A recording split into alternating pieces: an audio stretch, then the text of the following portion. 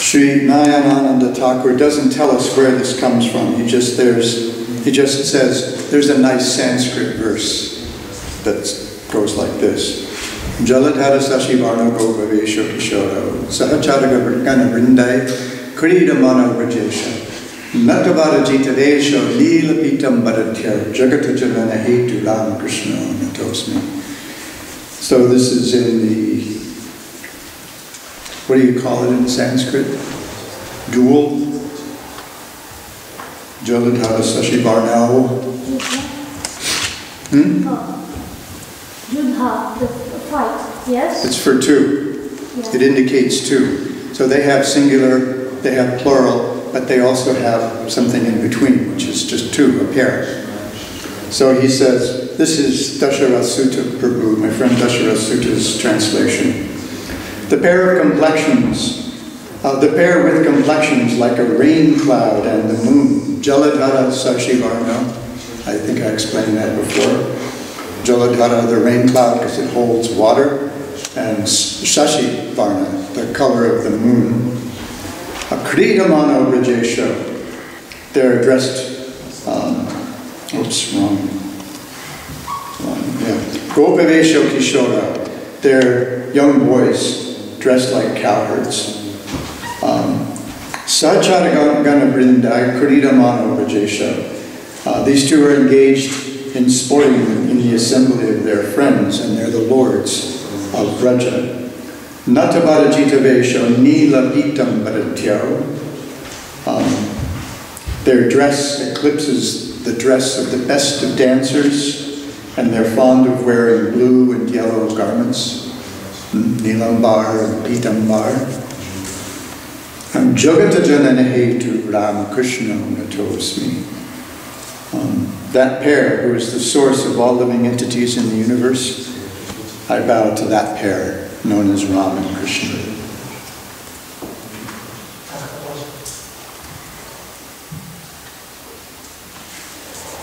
So here we are again, with that business out of the way, the old business. I think I need to start by apologizing. If anyone was paying attention to last year's classes, I apparently ended with what I'm going to start with tonight, the very beginning of Madhurya Kadambini. I think what I had in mind last year was beginning a series moving us through Madhurya Kadambini. But I had a different idea to do with these other two classes tonight. There's a project I'm working on, and it reveals in some interesting ways the glory, the power of bhakti. And I think some of the things that we'll see, we'll find are appropriate to what we had witnessed, especially this morning, when we brought some new folks more fully into our parivar, into our family. We're family folks. Brajavasis are family folks. Sannyasis kind of stand out as weirdos. That's okay with us. We don't mind.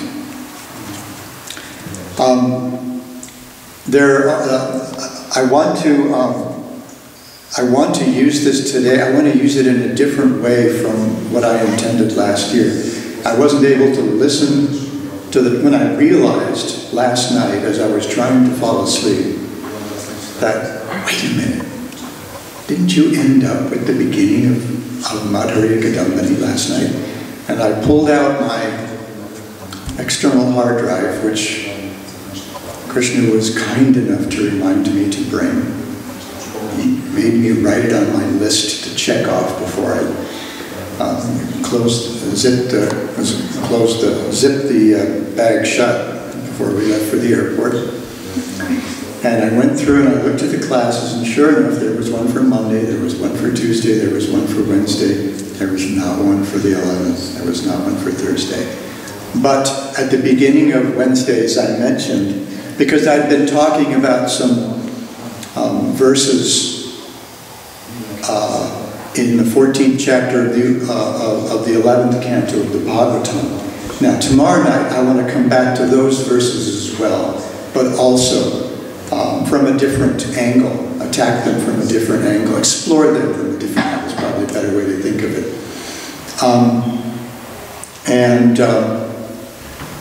And it works together with what I want to do tonight. Tonight is kind of laying the back, I think laying a kind of a foundation for what I want to do tomorrow night.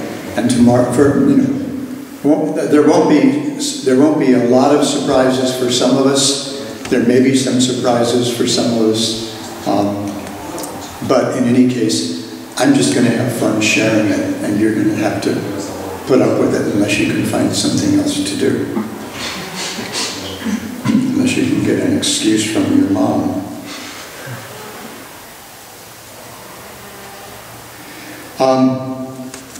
So I do want to do that. I want to start again with the beginning of Madhurya Kadambini.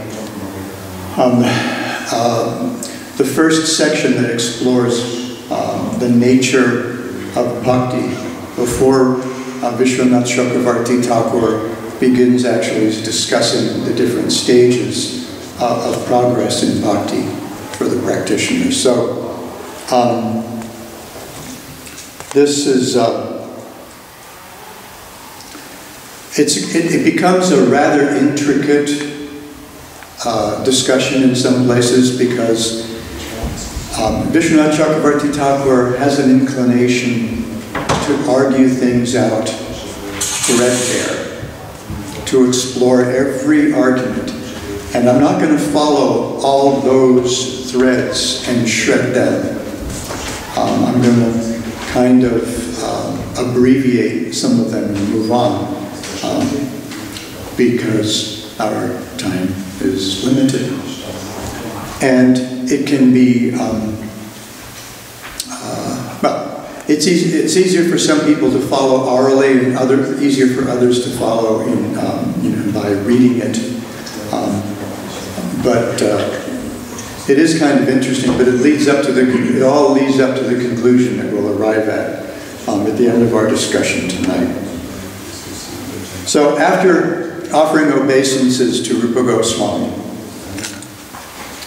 Vishwanath Chakravarti Thakur makes an assertion. Well, he begins by asserting Krishna's absolute independence.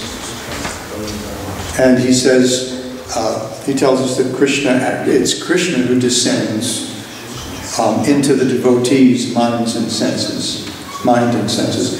Guru Maharaj has been discussing this a little bit. Some of these points are things that you might recognize from the talks yesterday and somewhat today. So he says,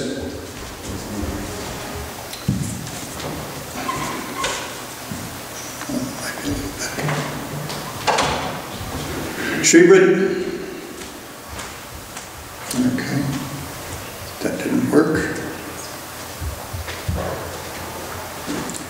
Sri Brajendra Nandana, the son of Nanda Maharaj, the king of Braja, the original personality of Godhead, whose existence is implied by the Upanishadic passage, which after confirming that the supreme truth is beyond even Brahman, the support or foundation of the individual soul that has attained supreme bliss, states, he is Rasa, and only by attaining him does one truly become ever blissful. This is the statement from Shvetasvatara Upanishad? I'm not sure. Raso vaisa rasam yevayam labdvanandi bhavati. So, Krishna is Rasa, but he's not going to settle for just that Krishna is Rasa. This is one, we could say, right, God is love, in a sense.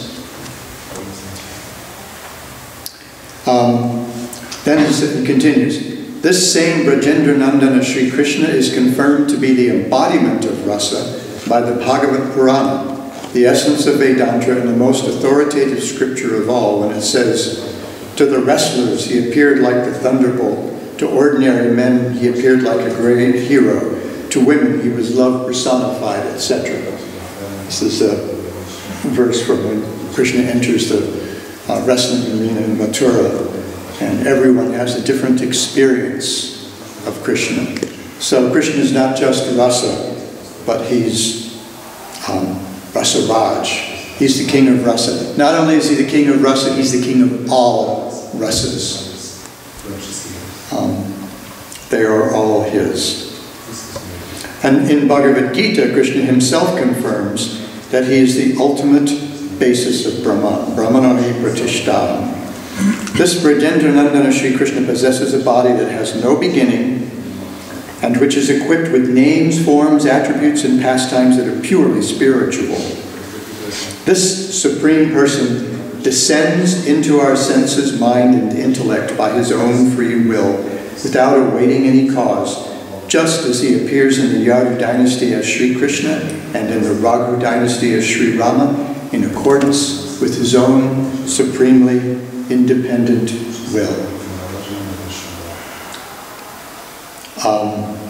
So, he's just making this case. Krishna is completely independent, and Krishna enters the devotee's senses. Just as Swami was explaining yesterday, I think, Lord Chaitanya gives Sanatana Goswami some instructions in Antya-lila.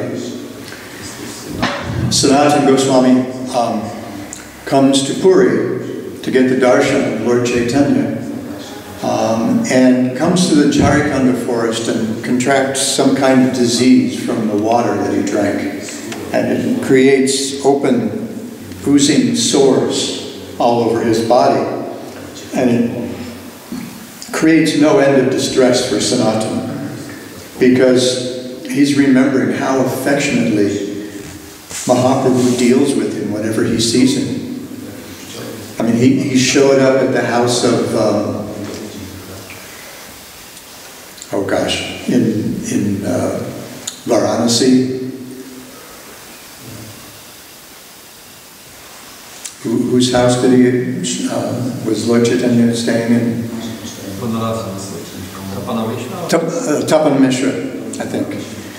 And Lord Chaitanya said, there's a saintly person at the door, you should go see. And he went to the door, and there's this kind of bum, dressed like a Sufi bum, Sufi beggar, hanging out outside, because Sanatana had at this point had just escaped from prison, spent considerable time in trouble, going through all the back roads and trails, and he disguised himself as the Bengali is Daravesh. Daravesh is the same word as our English dervish, which is a kind of Sufi mendicant, apparently. So he didn't look like a saintly person, to a Vaishnava at least. Because I don't see any Vaishnava out there, just some Sufi bum. And Lord Chaitanya says, oh, no, that's Sanatana. He's a great soul, and embraced him. So Sanatana's remembering all these affectionate dealings. Every time Mahaprabhu sees him, he gives him a big hug. And now his body is covered with all these oozing sores. And as he gets to Jagannath Puri, he realizes, I can't go to the Jagannath temple because I'm disgusting. I'm contaminated. Everybody will be grossed out. I'll be chased away. And I can't go see the Lord because he's going to get all mushy and want to give me a hug, and it's just going to be really offensive. And Lord Chaitanya comes to see him in Haridas, and he goes through this whole thing. And he ends up telling him, you don't get it. The body of a Vaishnava can never be contaminated. It can never be disgusting. Besides, look, how could you ever be disgusting to me? You and Haridas, I see you as my little boys. And a parent doesn't get upset, if their kid drools on them, or if they get even stool or urine on them, cleaning them, or even doing whatever. Mother doesn't get upset. You know, that's part of the job. She knows it. Sometimes, well, at least before they start eating real food, while they're still just simply nursing, it's kind of like yogurt. Although they say the mother sees it as sandalwood paste. I don't remember that experience in my family so much, but it's, you know, it's not like you're grossed out because your kid has a dirty diaper or watered the floor or something like that. It's cute, you clean it up, and, you know, of course after a couple of years you get tired of it, get them potty trained. But he says that's just, you know, but beyond that, he says, a Vaishnava's body is never contaminated. And then he tells him that at the time of initiation, as the devotee engages in self-surrender, Atma Samarpana, he says Krishna accepts his body as being as good as his own. And in the previous verse, he's described the devotee's body as Chidanandamoy, constituted of knowledge and bliss. And then he says it again a couple of verses later. The devotee's body is Chidanandamoy. So the devotees' bodies are not material bodies. They're sadhaka dehas. And Lord Chaitanya makes it really clear to Sanatana, here's the deal. You gave yourself to me. That's not your body anymore. It's not yours to do with as you like. It's mine. And I have some things I want to do with that body. So you best take care of it. And then he gave Sanatana a big hug. And all the sores were cured. He was cured of his disease and all the sores went away. So this was the point Lord Chaitanya was making. And Maharaj was talking the other day about how our senses become spiritualized. And Vishwanath Chakravarti Thakur explains here how that happens. Sri Brajendranandana, the son of Nanda Maharaj, the king of Braja, is the original personality of Godhead whose existence, okay, that's wrong. And so is that.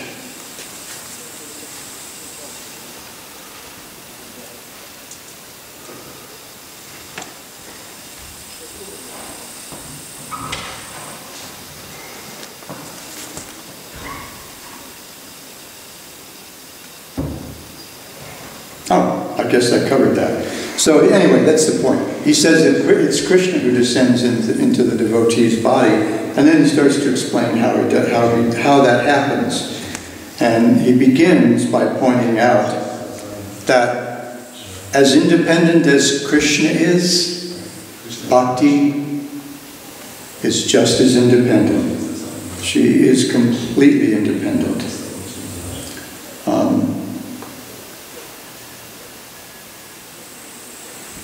Bhakti, which possesses the same attributes as the Lord in order to prove that she manifests completely independently, acts without depending on any cause, just as he does. That Bhakti manifests in an individual without any reason for doing so is the intent of the Bhagavatam text. Devotional to the service to the Lord is causeless, ahoituki, and unimpeded, apratihata. So we find this right at the very beginning of Srimad Bhagavatam in the 2nd chapter, right? That pure devotional service is ahoituki apratihata. Because it's not caused by anything external, there isn't anything that can get in its way. Completely independent. And then he goes further with some verses from the 11th canto. He says, similarly, the word yadruchaya, by chance, appears repeatedly in the Bhagavatam. If by chance one attains faith in hearing my glories, if by chance one attains bhakti, or attained by chance. In these cases, it means by its or his, or in this case, her own will. Since the dictionary defines yadrucha as independence or freedom of will and action. So just as Krishna is yadrucha, Bhakti Devi is also yadrucha, but it gets better. Bhakti's appearance doesn't depend on any external cause. And then he cites, we could find some evidence in the Gopal Tapani Upanishad, which says, Sri Krishna, the personification of concentrated knowledge and bliss, is present within the practices of bhakti, which are pure being, consciousness, and joy. And then Jiva Goswami supports this idea in his Priti Sandarbha. Priti Sandarbha, I think, is the last of the Sandarbhas, which explores the Prayojana, which is Priti, or Krishna Prema. And he cites something called the Mathura Shruti. I asked about it before and I've forgotten if I found out anything about just what the Mathura Shruti is. But he says, Bhakti Revainam Nayati, Bhakti Revainam Darshayati, Bhakti Vashapurusha, Bhakti Reva Bhuyasi. Bhakti brings one near to the Lord. Bhakti makes one see the Lord. Bhakti puts the Lord under her control.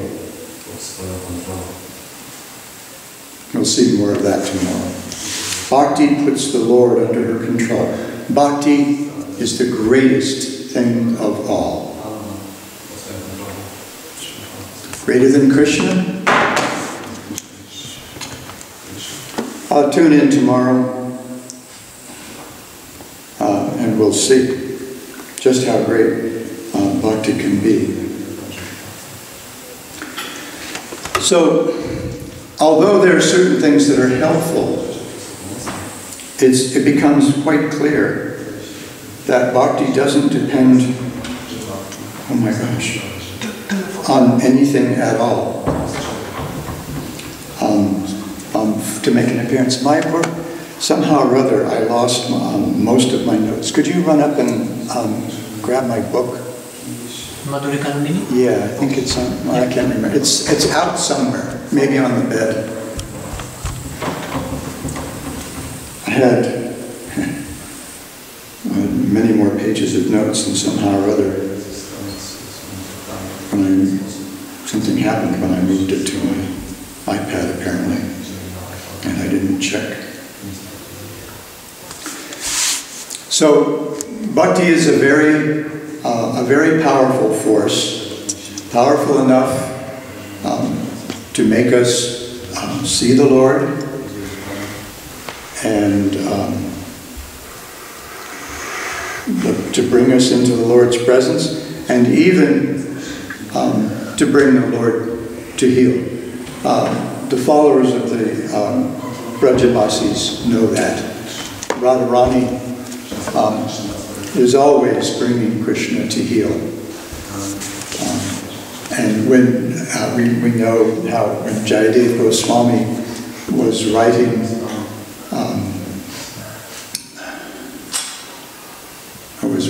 Gita Govinda, and he came to a passage where he saw Krishna taking the dust from Radharani's lotus feet, he just thought, wait, that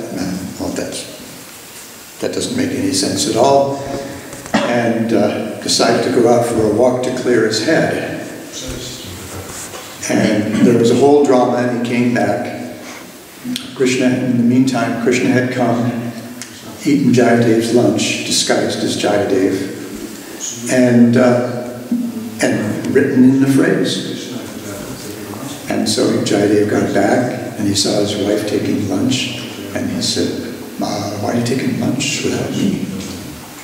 And she said, you already had lunch. You came back from your walk, I fed you, and you went back into your room and went to work. Got back to writing. And he said, what? So then he went into his room and he looked at the manuscript, and there it was. He had scratched it out and it was written back in.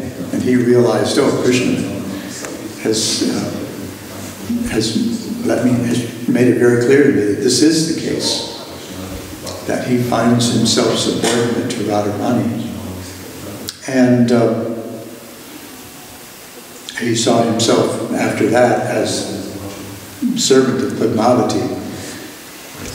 Maharaj likes to make the point that in a family or in a relationship or in any group, whoever is most Krishna conscious is the leader. Doesn't matter on a position. So it doesn't matter whether you're the oldest person or the person with some kind of rank, or whether you're the daddy or whatever. The person who's most Krishna conscious is, and we have stories about that too. But I need to move on. It's going to be a little messier because I had everything all picked out.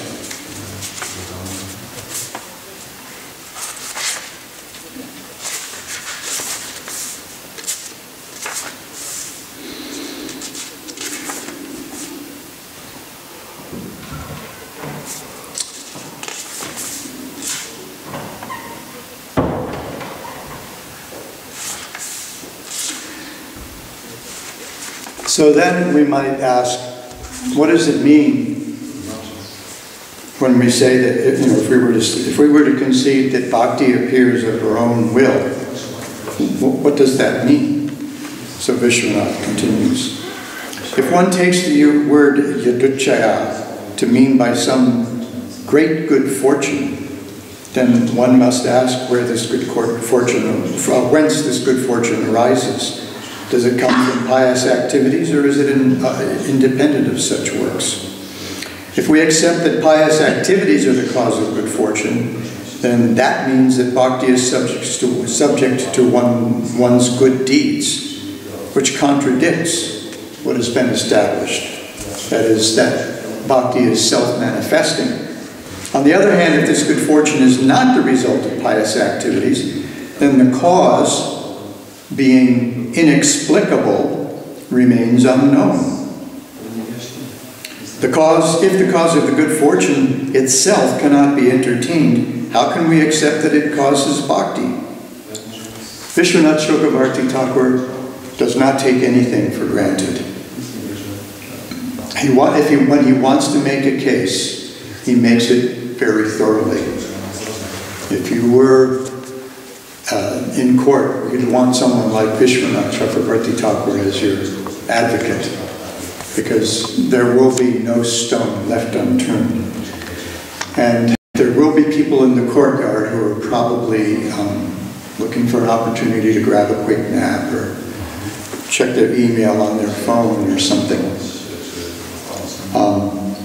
He says, how can one thing that cannot be ascertained be identified as the cause of something else? If, on the other hand, one argues that the Lord's mercy is the cause of bhakti, we're still obliged to ask about the causes of his mercy.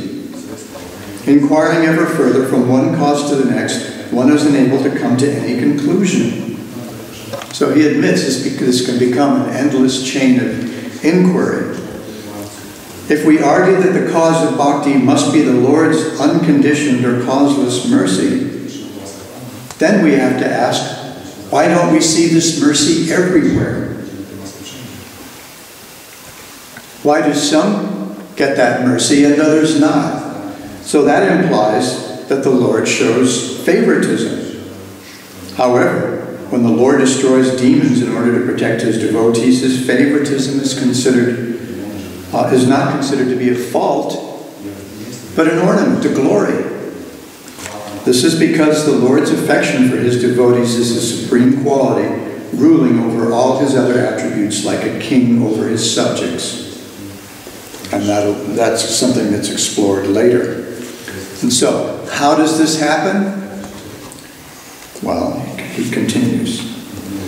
If the unconditioned mercy of the devotee is taken to be the cause of bhakti, Okay, so if it's the Lord's unconditioned mercy, and we can't understand that, then okay, let's say it's got to be the Lord's devotees. So Vishwanath Chakravarti won't leave that alone either. He says, if the unconditioned mercy of the devotee is taken to be the cause of bhakti, one may ask whether it is proper for the devotees to be partial. Right? Shouldn't they be merciful to everyone? The Bhagavatam, however, accepts partiality as the natural characteristic of the Madhyama Bhaktas, who show love for the Lord, friendship for the devotees, mercy to the ignorant, and indifference to those who hate the Lord. So the Madhyama Bhaktas, they're fit to teach, they're fit to spread the Lord's mercy because they can make some distinctions.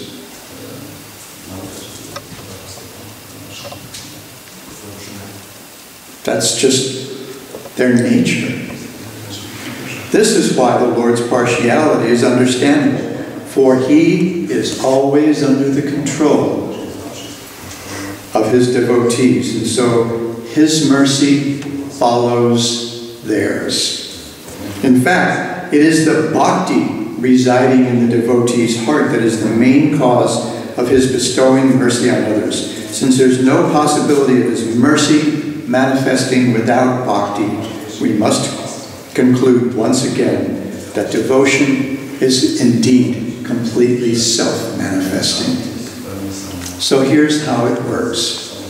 Bhakti Devi takes shelter in the heart of the devotees. And when one of those devotees, moved by bhakti, because what other reason, what other cause could there be? When one of those devotees moved by mercy shows some mercy to someone, Bhakti Devi follows his lead. The Lord follows his lead through his mercy-giving, mercy potency. It's not, I mean, there are a lot of arguments, and Vishwanath Chakravarti, I mean, you can, but I mean, there's a lot of complicated stuff, you know, in here.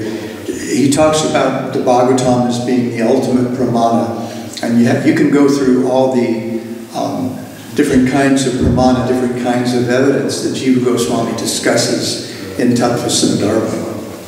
Could do that, but we don't have to, because we're family, because we're followers of the Bhagavat and the Bhagavats. So we accept that. If we were going outside to try to explain this to people who weren't at all acquainted with bhakti, I'm not sure why we would, then we might have to make those arguments very systematically. Present all those things. But the point he makes here is that because it is the nature of the Madhyama Bhaktas to show mercy to those who are innocent, to those who are ignorant, and just to ignore those who have antipathy for the Lord, to associate in a friendly way with the devotees and to worship the Lord with love, because that's just their nature, and bhakti resides in their heart, they will be kind to people. It just happens. And when they're kind, when such a devotee is kind to someone, something happens. You know, if you share a little bhakti with someone, well, then they become, we could say they become infected. We'll discover a different word tomorrow. But we could, you know, it's just as if I had the flu. You know, if I had and say there's a really nasty flu going around in the winter, and Swami Ashram is down with the flu. nobody's going to want to come hang out with him then. That room up there, that would be a lonely place, except for those kind souls that are going to come up every once in a while with a mask on and gloves and hazmat suit, and see if I need some water. See if am I strong enough to go to the bathroom by myself, or do I need help to the door, or whatever. Because if you get too near that person, you get infected. Maharaj was also talking about how bhakti comes in to the heart and grows in the heart and then eventually overflows. And Anadi is not here. Anadi Krishna, as I was making the halwa today, and I pour the boiling syrup into the very hot grain that's, being toasted in the butter, and there's this big explosion. And because I never got to do this when I was in the military, my weapon was a desk and maps and charts. I yelled, "Fire in the hole!" because there's going to be a big explosion, and hot, syrupy semolina goes all over the place. And Anadi Krishna says, "Oh yes, because you're from Hawaii making volcanoes." I actually used to live on a volcano in Hawaii. Our house was on the slopes of Kilauea, which is a very active volcano right now. So you get too near the volcano, just like the golden volcano of love, Srila Sridhar Maharaj's image of Lord Chaitanya, you're going to get something on you. It's going to. If a vessel like a devotee's heart becomes too full of bhakti, some spills over, and anyone who's too close gets some on them. It's natural. It's not complicated. Not really. And so, what does this mean? Vishwanath Chakravarti Thakur says in the text in Bhakti Rasamrita Sindhu, if one attains faith in the service of the Lord by some great fortune, the words "some great fortune" specifically refer to the mercy of a devotee. A fortune that surpasses anything from good works. One may argue that since the devotee is also under the control of the Lord, here we go again, right? He's not going to let anything go easily. Right? He takes nothing for granted. One may argue that since a devotee is also under the control of the Lord, it's impossible for the mercy to be primary. But this is incorrect. For the Lord himself has given primacy to his devotees by submitting himself to their control and by turning his power to bestow mercy over to them. He has made them agents of Krishna's mercy, of his mercy-giving power. Radharani Bhakti Devi is Krishna's Kripa Shakti, and the devotees who are in that middle stage, or who can behave in that middle stage, even if they're more advanced, they become agents of Krishna's Kripa Shakti, agents of Radharani. We got their badges. Heart police, ma'am. Open up. And by that, I mean, open up your heart. Right? Although the Lord, as the indwelling super soul, limits himself to overseeing the jiva's external sense activities, in accordance with the destiny given them at birth, he is still observed to bestow mercy on his devotees. As the Lord says in the Gita, by my grace, devotees attain the supreme peace which exists fully within me. However, the grace, prasad, spoken of here, refers to the power of mercy, Kripa Shakti, that he bestows on his devotees, as explained above.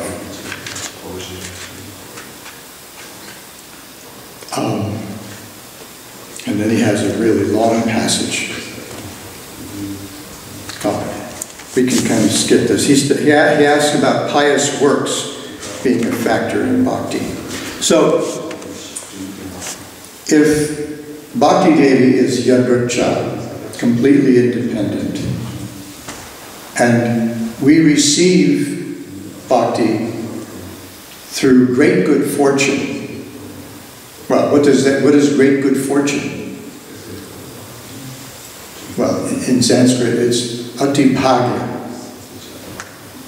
Sometimes I've overcharacterized atibhagya as just, well, frankly it is. It's fortune so great that we really can't estimate it.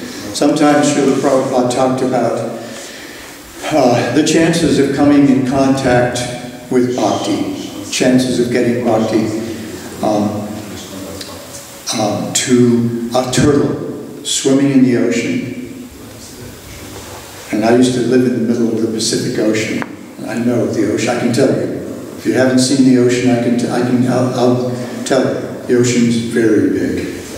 It's very big and it's very deep.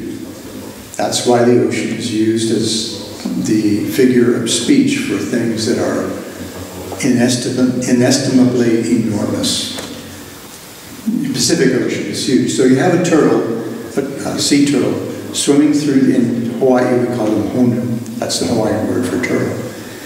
So honu is swimming through the ocean. She's swimming in maybe 50, 60 feet under the ocean. And when she comes up to the surface for a breath of air, and as she breaks the surface, there's a board floating in the ocean, and there's a big knothole somewhere in that board, and her head comes up right through that knothole. That's the chances. If you talk about this great good fortune as luck, that's the kind of luck it would take. Chaitanya Charitamrita tells us, Brahmanda Brahmite Konam Bhagavanaji Guru Krishna Prasade Pai Bhakti Lata Bij. That after wandering throughout the Brahmanda, that doesn't just mean from body to body, it means from universe to universe. For goodness knows how long. Those souls who are very fortunate, by the mercy of Krishna and the Guru, they get that seed of devotion, that bija of the Bhakti Lata. So it's a rare thing. It's quite a rare thing, and so we are very fortunate. And I think one of the points I might have made last year is, what do we do when we're very fortunate? Well, if that fortune is bhakti, she's going to make us want to share it. At least with each other, right? So, if not others, as bhakti grows in our hearts, that tendency to be kind to everyone we encounter, to show a little mercy, will grow as well. And this whole progression of bhakti begins before bhakti in the second chapter of the Bhagavatam, where the different stages of bhakti that Rupa Goswami has described in Bhakti Rasamrita Sindhu, 9 stages of bhakti that are explored in Madhurya Kadambini are implied.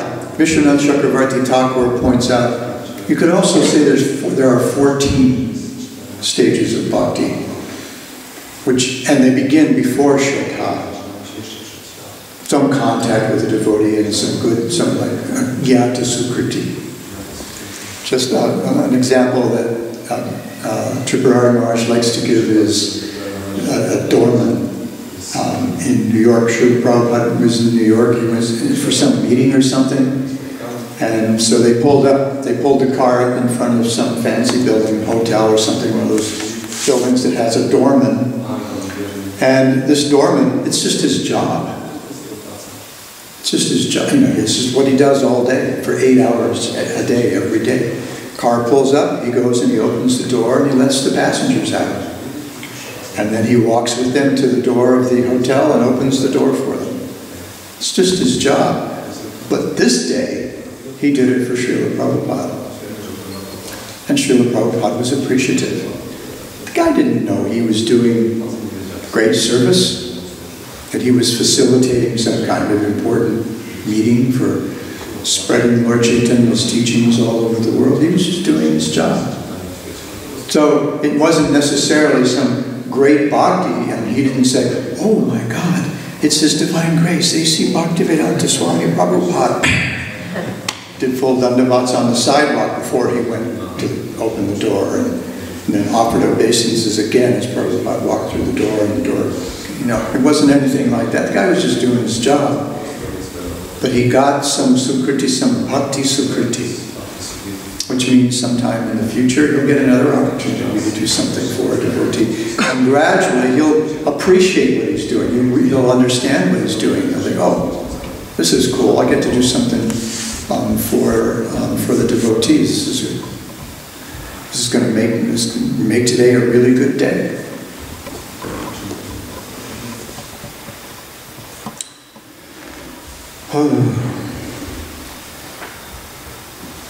So, anyway, so he dismisses karma, jnana, and yoga as possibilities for having anything to do with bhakti. He makes a progressively strong case for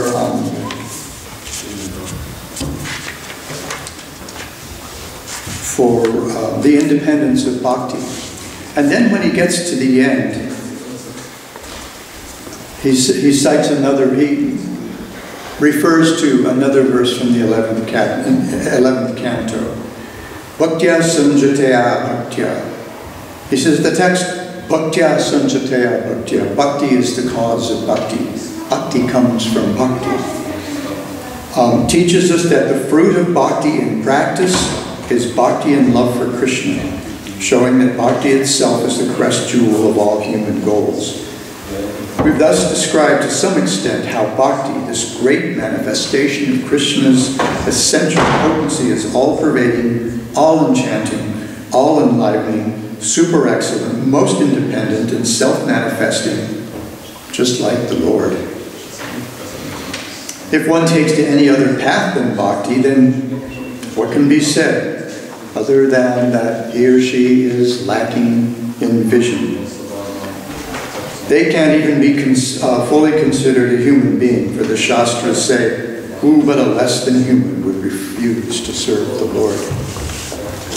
So he makes a really, throughout these introductory sections to Madhurya Kadambini, he makes a very strong, very compelling argument that nothing other than bhakti causes bhakti. So what causes bhakti in our hearts? The bhakti in the hearts of the devotees we come in contact with. And as maybe it was Monday, Maharaj pointed out that although bhakti isn't inherent in the soul, because the soul is constituted of Swarup Shakti, and Bhakti Devi is constituted, the soul is constituted of Tatastha Shakti, and Bhakti is constituted of Krishna's Swarup Shakti. They're different things. The Swarup Shakti is not going to be inherently a part of the Tatastha Shakti. They're completely different Shaktis. But because bhakti is so powerful, she can influence, she can enter that Tatastha Shakti and change its nature. She, by entering the devotee's mind and senses, she purifies them of all impurities. So, we get bhakti from the bhaktas who carry bhakti in their heart. And we practice bhakti in the stage of sadhana. And the result, the sadhya of practicing sadhana bhakti is bhava bhakti. And as we engage in bhava bhakti, then that becomes kind of a sadhana, in the sense that it also has something to yield, and that's prema bhakti.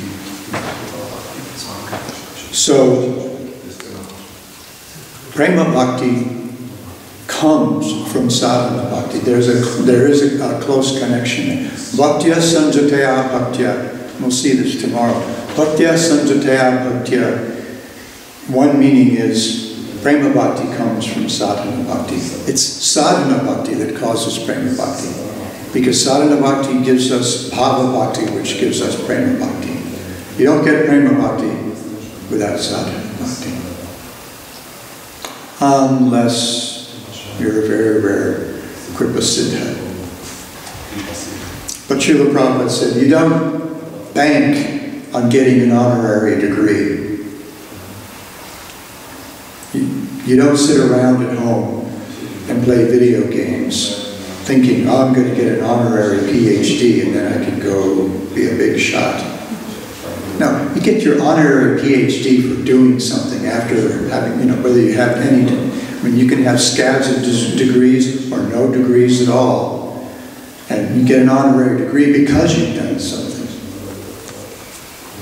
So, Srila Prabhupada says that we should always expect Krishna's mercy, but we should behave as if everything depended on our practice.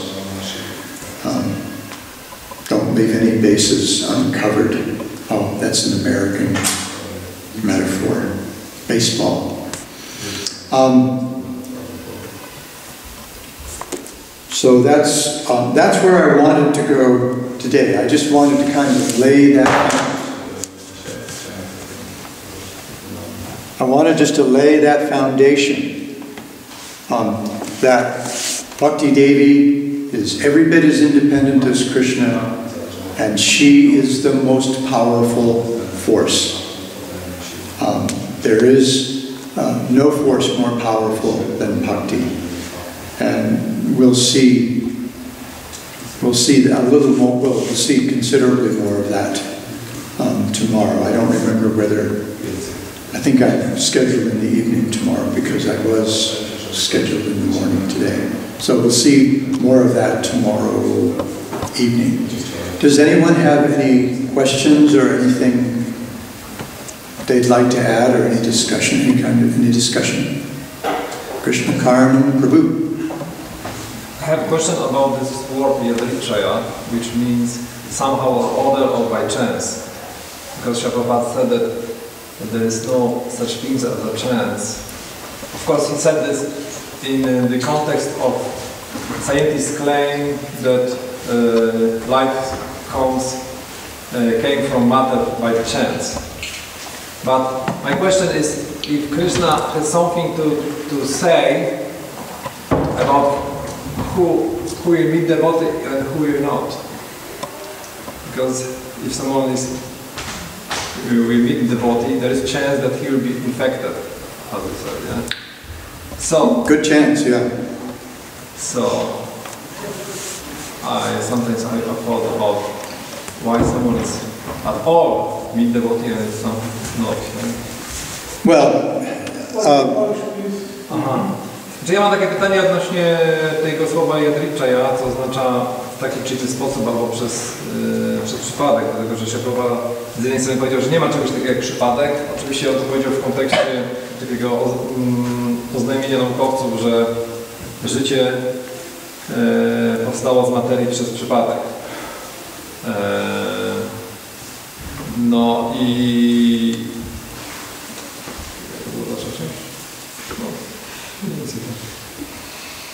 Okay. Yeah, well, the first thing is Vishwanath explains that yadricha doesn't mean exactly by chance. It means as if by chance.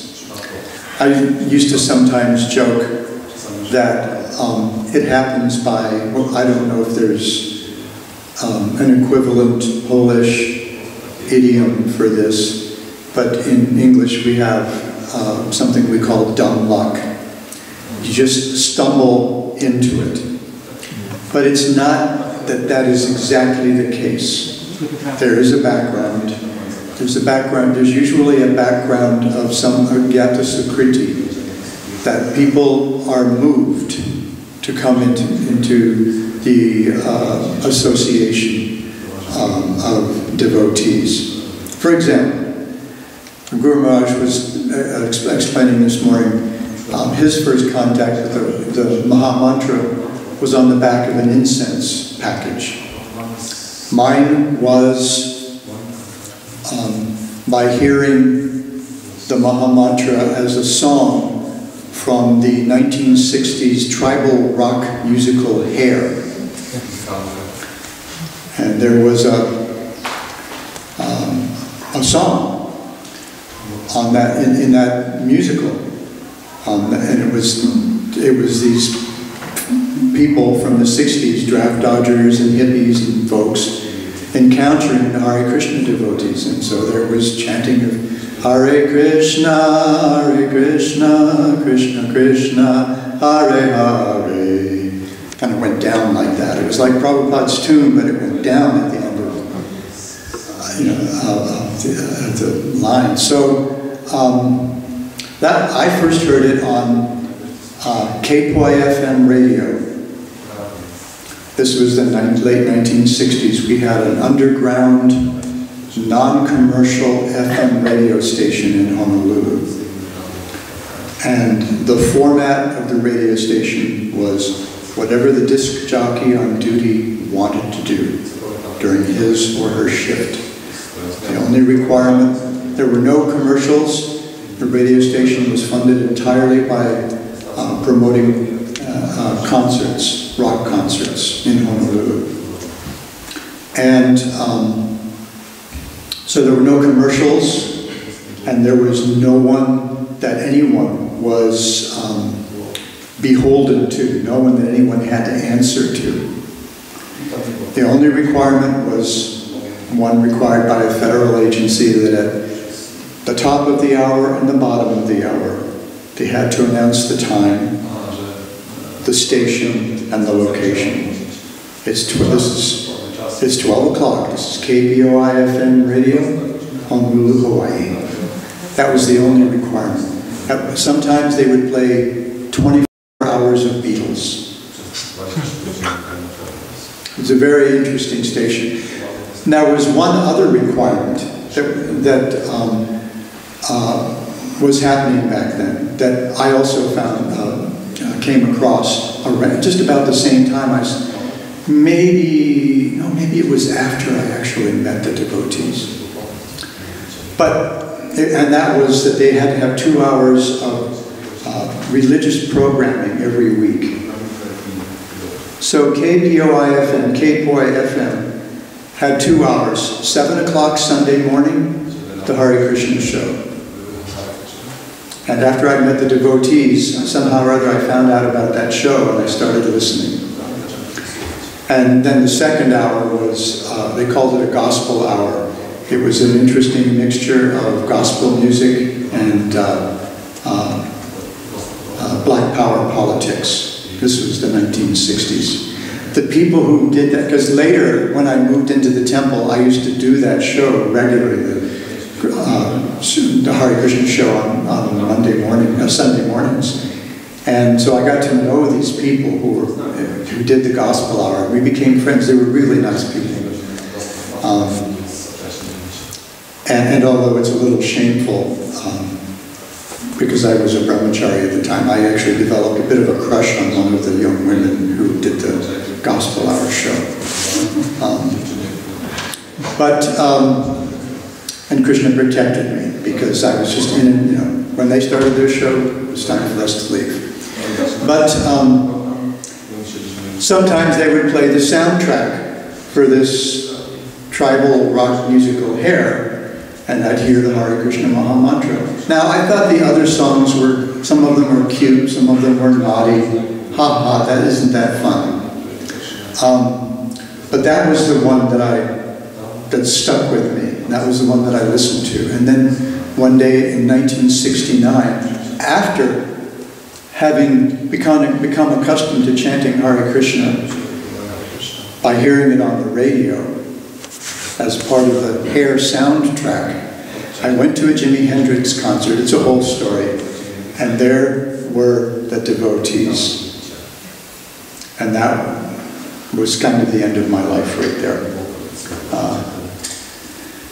It was the most, well, Mr. Hendrix had some problems with the equipment, so his part of the concert didn't go on very long. So actually the most impressive part of the evening was definitely the devotees, who ended up with several thousand people chanting Hare Krishna and dancing in Kapiolani Park on a full moon night in the spring of 1969. And that was when I first came in contact with the devotees. And I never looked back, I guess. Although there were times that I might have tried. So, this is a really powerful experience. It seems as if it happens by chance. I mean, how does a guy like me, a kid from Lompoc, California, who grew up in the Washington, D.C. area, dropped out of college, ended up in the Navy in Hawaii, a surf bum, ended up dancing up and down the streets of Honolulu, trying to turn other people onto Krishna consciousness, and then continuing for the next, so far, going on 48 years. Where did that come from? But Srila Prabhupada saw how easily it happened with us. But I heard it on the radio. I saw it on an incense pack. I met Jayananda, right? Well, that's all you have. That's all that has to happen. You meet Jayananda.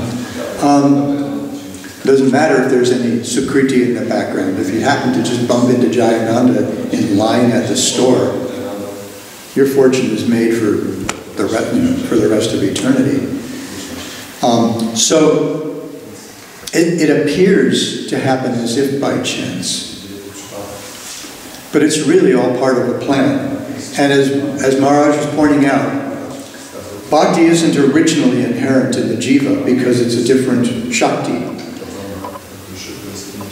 But once bhakti enters the jiva, she is inherent in the jiva. We're infected. Just like in a zombie movie.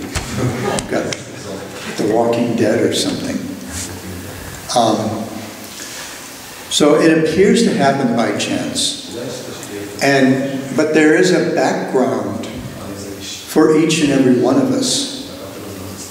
That somewhere along the way we've gotten some good fortune, we've received some good fortune.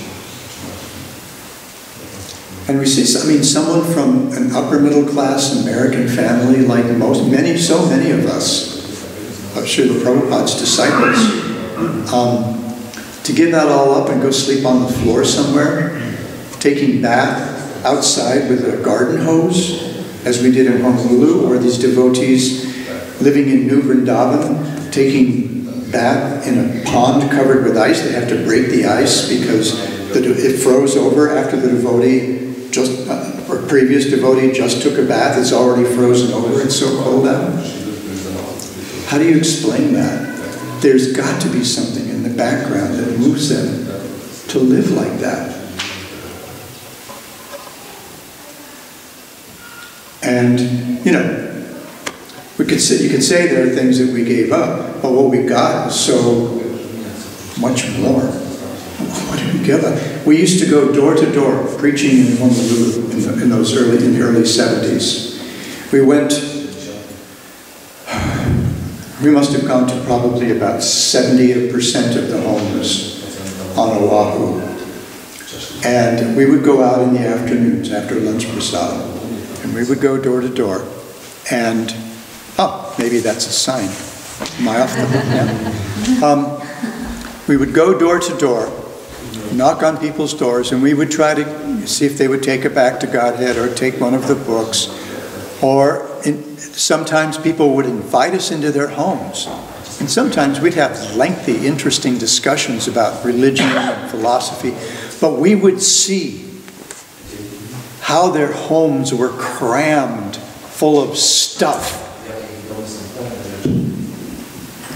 And sometimes we would walk out of those beautiful homes, big, beautiful homes. Some of the neighborhoods we went to were very poor. Some of the neighborhoods we went to were very wealthy. Kahala, Diamond Head Drive, some of these places are multi-million-dollar mansions. And I don't think any of us found ourselves attracted to that. Rather, we were generally kind of turned off. But we get in there and we think, well, how do they take care of all this stuff?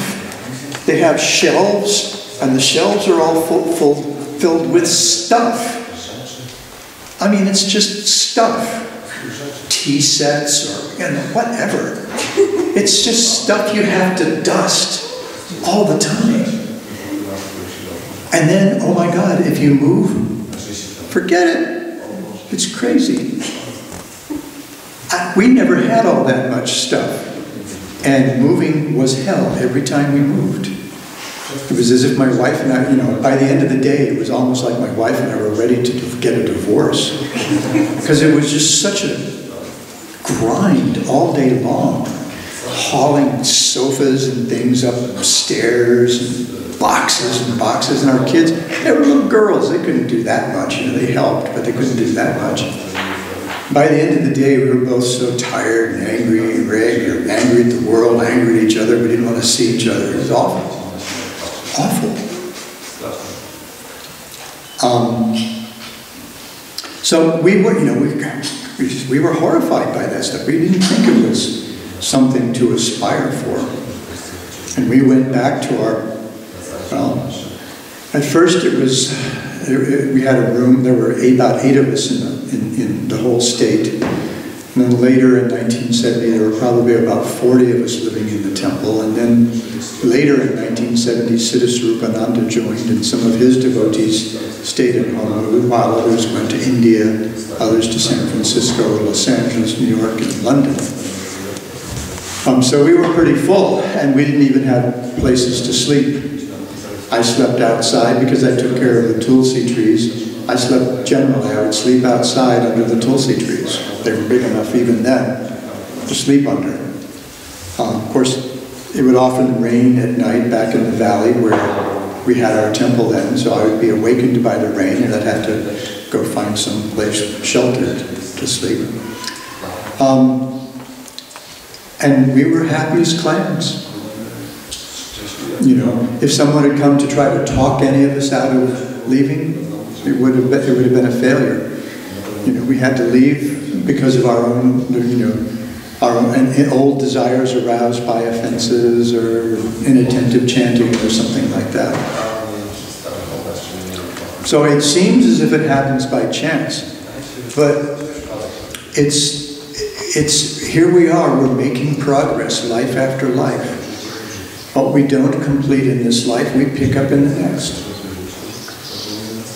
Some of you have seen that in your kids. I remember my kids, as toddlers, saying just extraordinary things that seemed to come out of nowhere.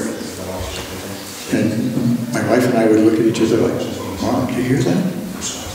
Where'd that come from? They were really cool.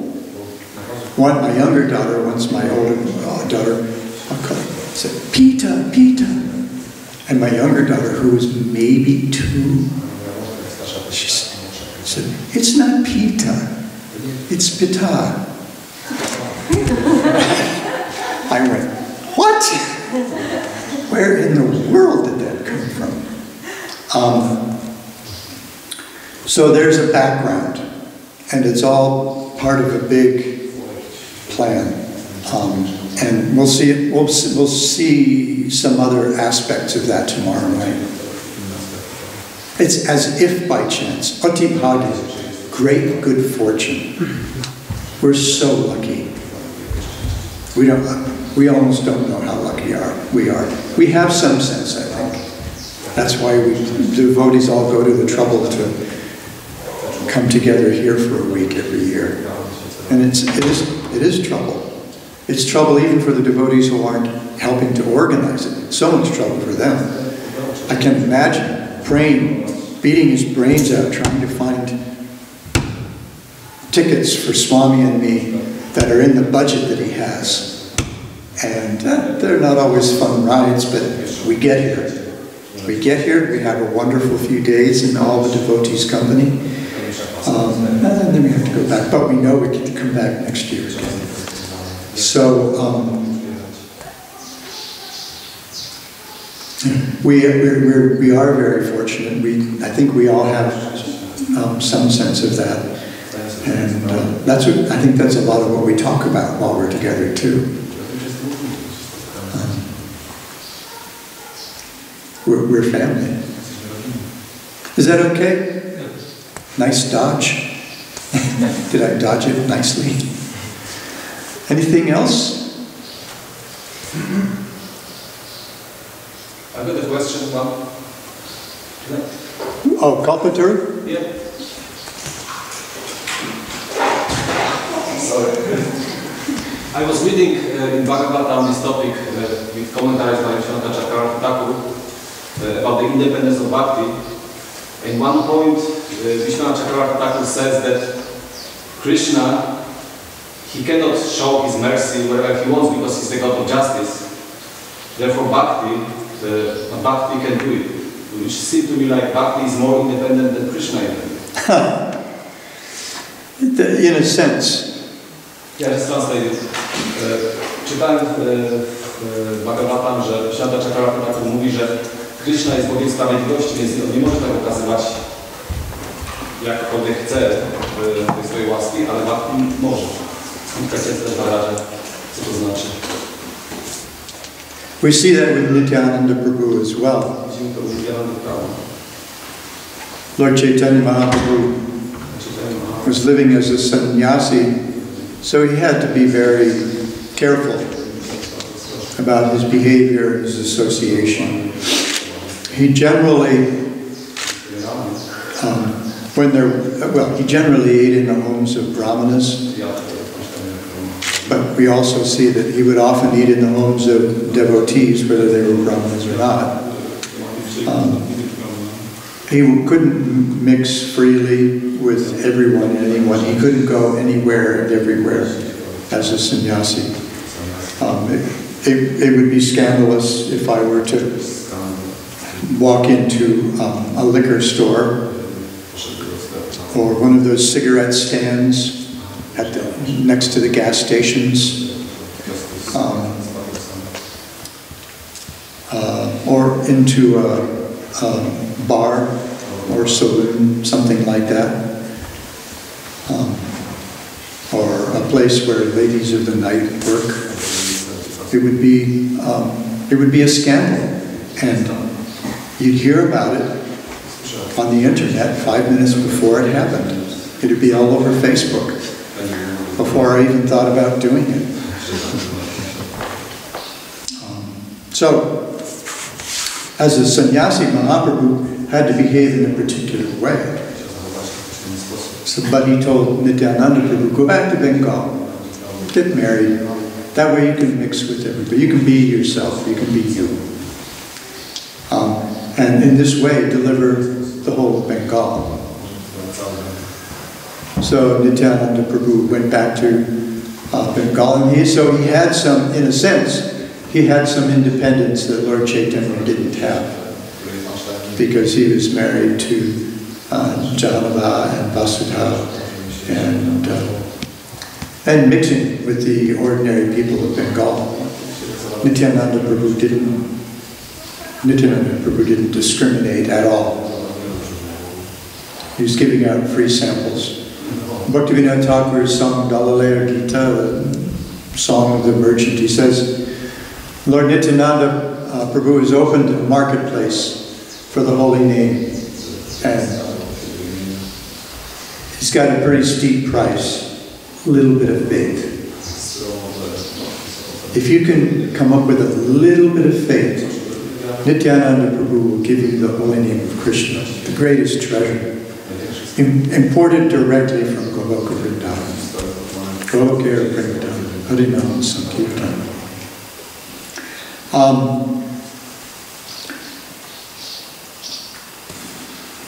You know, and we know Krishna demanded surrender. Lord Chaitanya just asked that we chant the holy name, and Lord Nityananda said, well, you can't chant the holy name of Krishna, chant the name of Gaura. I don't care how fallen you are, the holy name of Gaura will deliver you.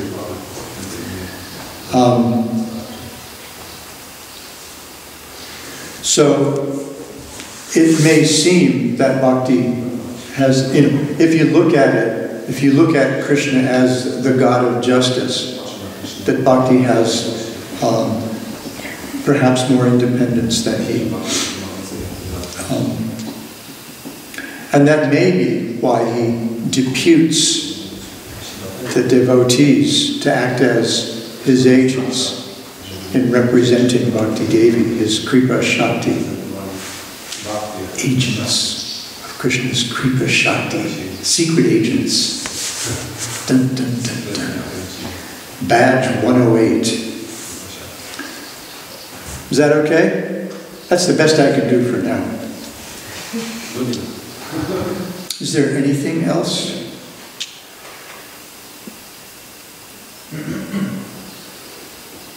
There's one question.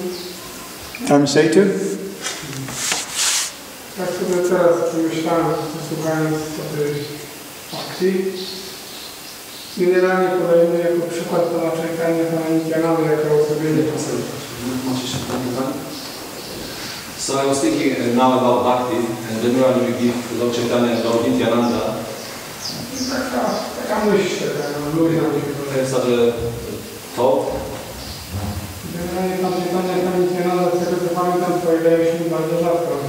So generally, as I remember, Lord Chaitanya and Lord Nityananda appear very rarely. Pojawiają się tam, nie wiem, Like every, like so many kalpas. jak to wygląda w innych kalpach, nie ma tej kwestii. So how does it look in other kalpas? This verse doesn't exist there. Well, we see in Chaitanya Charitamrita that this Lord Chaitanya is considered the most merciful avatar because he gives what, practically speaking, has never been given before. At least hasn't been given in a long time. Real love of God. Not just love of God, but the kind of love that the residents of Brajabhumi feel for Krishna. And even more rarely, the kind of love that the Brajavadhus, the damsels, the young ladies of Brajabhumi feel for Krishna. That's very rare. So, now we have to recalculate our good fortune. Because this is an opportunity. This is an opportunity that comes, according to the Shastras, once in a lifetime of Brahma, once in a year, once in a day of Brahma, once in a really long time, once in a day of Brahma, I guess. It's still pretty rare. It's not every Kali Yuga. There's a Yuga avatar, Mahavishnu comes as the Yuga avatar in most Kali Yugas. In this Kali Yuga, Mahavishnu called Lord Chaitanya in place of the Yuga avatar. Humkar. I love the 6th chapter of Adi Lila, because you keep coming across this Advaita Acharya Prabhu humkaring, bellowing, roaring for Lord Chaitanya to come. The situation is really dire, it says. You have to come yourself this time. This is it. This is the time. You come yourself. This is your chance, and this is their chance. This is your chance to try to experience Radha's love, and this is their chance to get a taste of the Charibhav, the 4 Lord, yes, Krishnadas Kaviraj Goswami has Krishna saying, I shall come myself and taste the love of Godhead, and I shall make everyone dance in the 4 rasas of Vraja in Sankirtan. So it's a very, very rare thing indeed. And others are not as fortunate as we are, at least not yet. But they may get an opportunity. There's room in Goloka for them. Because it's not a room like this. Is that okay? Thank you. Dziękuję. Yes, sir. Słyszałem takie stwierdzenie, że pokora buduje relacje między nami a Kryszną. Chodzi mi o to, czym jest ta pokora? Jak Maharaj rozumiesz, czym jest ta pokora? Czy to jest... Słyszymy, że należy być tolerancyjnym, bardziej niż słoma na ulicy, ale jeżeli inni to widzą, to po prostu nas zjedzą. Czy jest jakaś definicja pokory? Czym ona jest? Bo ja rozumiem, że pokora to nie jest całe życie z nosem przy ziemi, że to jest coś innego.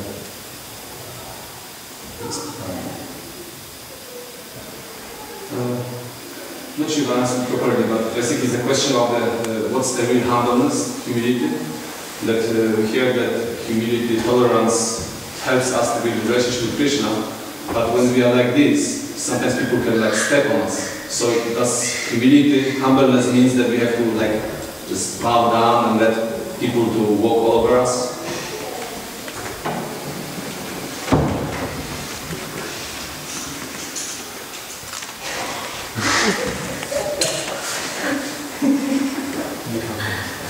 It depends.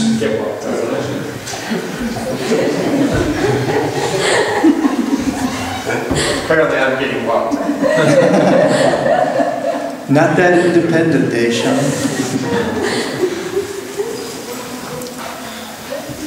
I know the drill. I've been called out of the temple or whatever a few times myself.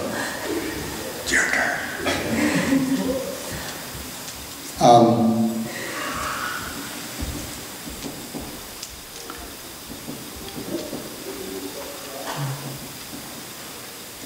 So are you asking if we're too humble that others may take advantage of us and hurt us?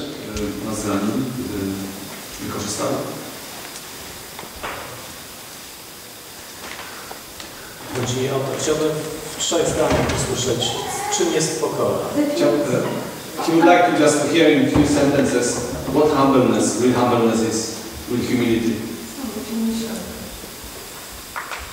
Like a definition of humility. I'm not sure. Just Humility. I'd like to know what humility is, because we are taught that... Oh, we're told we should be humble? We have to be meek and humble, but in real life people can walk over us, and he says, well, I sense there's something more than just, display of humility. Is there something more to humility? And what's the definition, in brief, of humility? Oh, in brief.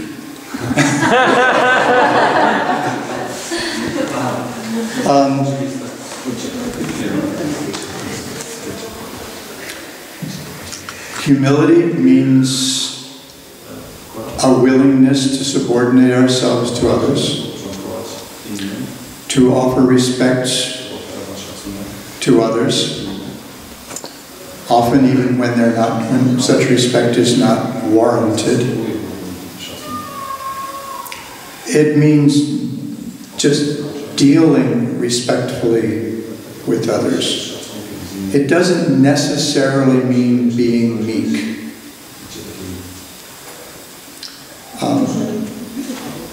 because we can also be very bold in standing up for a devotee and standing up for the truth. So it doesn't mean being meek, it doesn't mean having low self-esteem, but it does mean understanding how great the Supreme Lord is and how small we are by comparison. We are very small, we're atomic.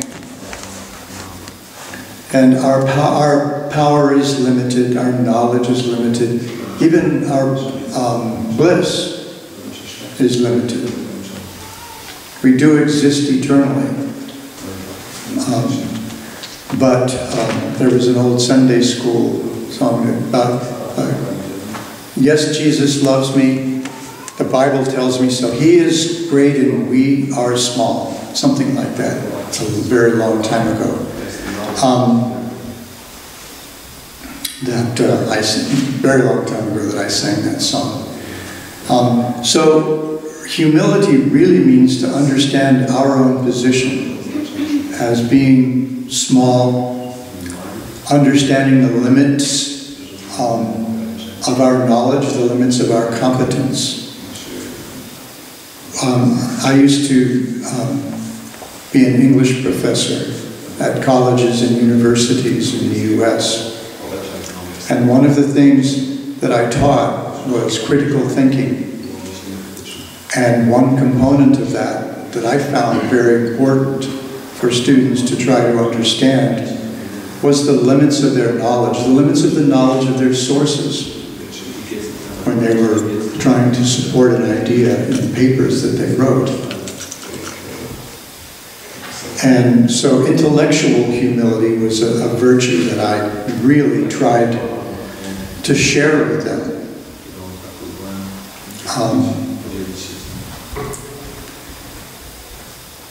It was a little easy for me to be somewhat humble because I was not a big shot professor.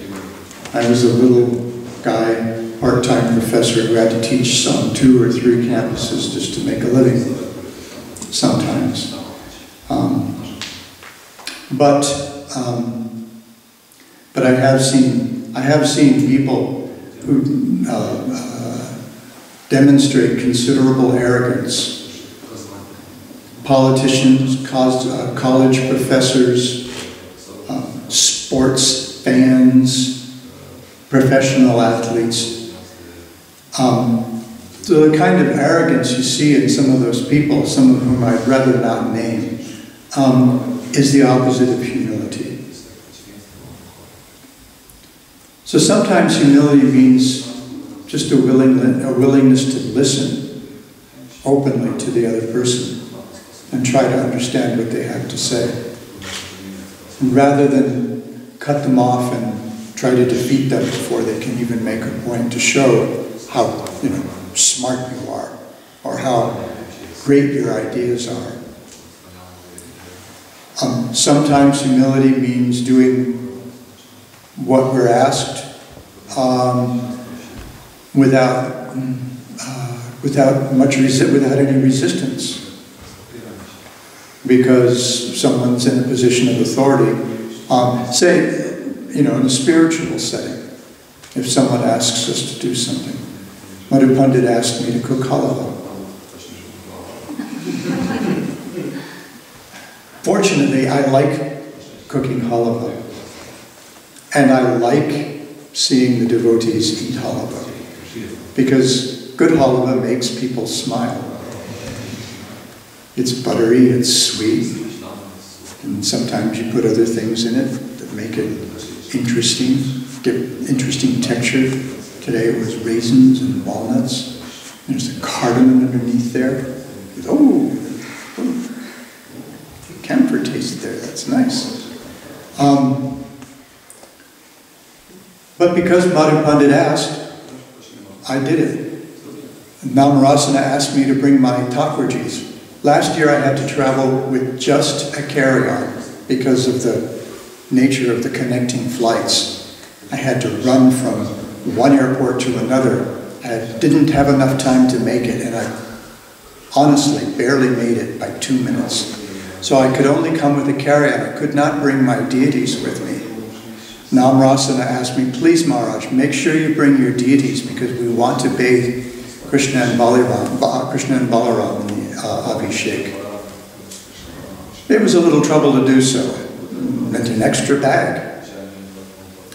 But it was happy trouble. I was happy to bring them here. And I was happy to see how much fun they were having being buried by honey and yogurt. The devotees chuckling, Kalpataru writing, what am I doing here? Just a pile of yogurt. Oh, look, little black spots.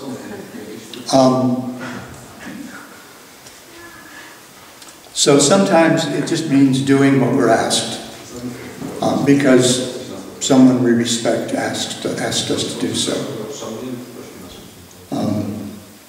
Sometimes, as in the military, it means carrying out at least legal orders without question. Sometimes humility means standing up boldly and defending the truth, just as we see our Swami does regularly. When people trot out some philosophical misunderstanding, he doesn't sit in the back in the shadows and just say, oh, well, they'll figure it out eventually. He just says, no, you don't understand. This is what Srila Jiva Goswami says in Krishna Sandarbha. And this is what Srila Vishwanath Chakravarti Thakur says in his commentary on a verse in the 9th canto of Srimad Bhagavatam. And, this is what Srila Rupa Goswami says in Ujjvala Nilamani and Bhakti Rasamrita Sindhu. And he'll just lay it out for them. And if they don't get it, he will go after them. He will keep going until he sees, if someone's just not willing to open their mind or their heart, then he'll just walk away. But he's not afraid to stand up for the truth. He's not meek. I remember in some discussions online a few years ago, one godbrother of mine called me meek because I was polite. And I just thought, this guy does not want to tick me off. Because I am not a fun adversary. I can be a fierce adversary. So he needs to watch himself. Because if he ticks me off, he'll see what meek is not. I'm quiet, I'm reserved, generally mind my own business, but I'm not meek. I don't let people walk all over me.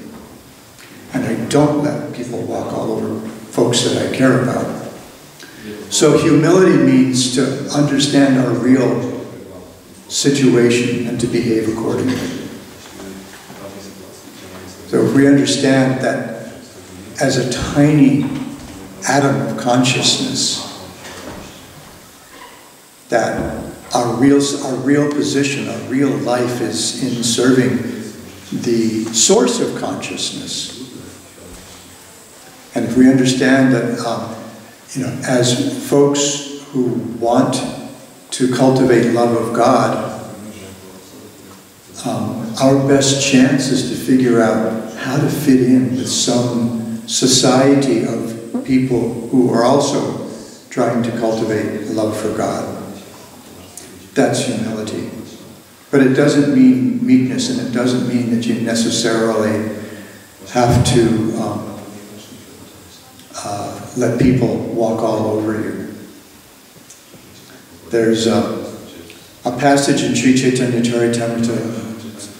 Someone says, my dear sir, putting a straw between my teeth, this, in Bengal, this is a sign of utter humility. Putting a straw from the ground in between your teeth, and then you fall down at a person's feet, and you would implore them to do something. So, my dear sir, putting a straw between my teeth, I'm falling at your feet, and I'm begging you to give up your foolish ideas and open yourself to the mercy of Lord Chaitanya Mahaprabhu and one of the devotees. I was on a walk with Srila Prabhupada in Hawaii, and someone mentioned this verse, and one devotee said, it is a very humble approach. And Prabhupada said, it is a humble approach for giving a slap. So sometimes humility means being bold, standing your ground, and being strong.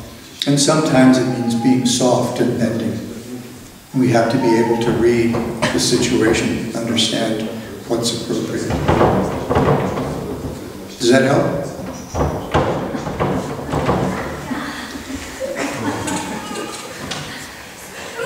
I think we're getting signals.